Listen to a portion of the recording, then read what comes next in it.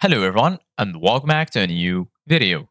In this video, I'm going to show you guys how you can send a OneDrive link via email. So if you guys want to learn how to do it, just follow the steps that I'm going to show you. As you can see guys, I am right now in my desktop on my computer and this is how the homepage looks like.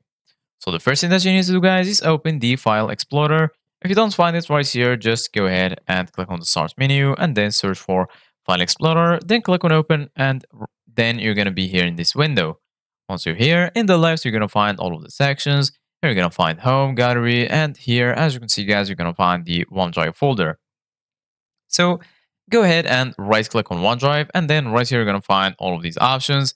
Here you're going to find the option to copy it, expand it, open it in a new tab, open new window, and so on. And here, as you can see guys, you're going to find the option to always keep it on this device, free of space, and lastly here, you're going to find the OneDrive options. So go ahead and click on OneDrive, and then right here, you're going to find the option to view it online. Here, you're going to find settings, and lastly, right here, you're going to find folder color. So right now, go ahead and click on view online, and then you're going to be here in this page on the web. Once you're here, in the left, you're going to find all of the sections. Here, you're going to find my files, recent, photos, shared, and lastly, you're going to find your recycle bin. So right now, in order to share a link via email, all you need to do, guys, is go to the file you want to share. For example, this one.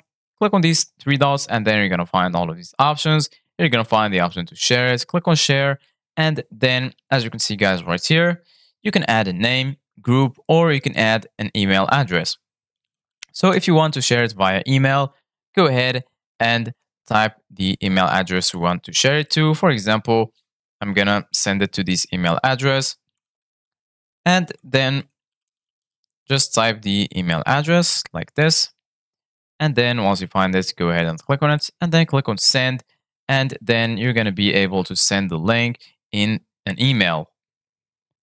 Thank you guys for watching. See you guys in the next video.